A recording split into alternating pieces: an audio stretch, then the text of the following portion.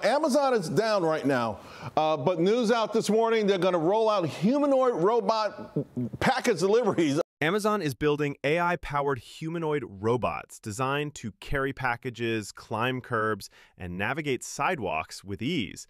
But with all that functionality, why do they look the way they do?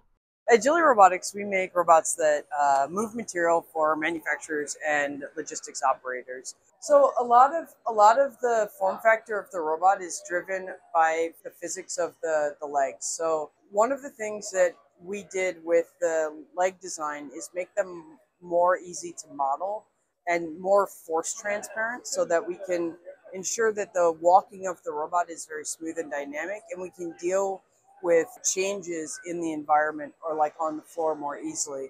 So say there was something left on the ground and we step on it. The leg design is inherently a little more compliant and can more easily deal with those perturbations.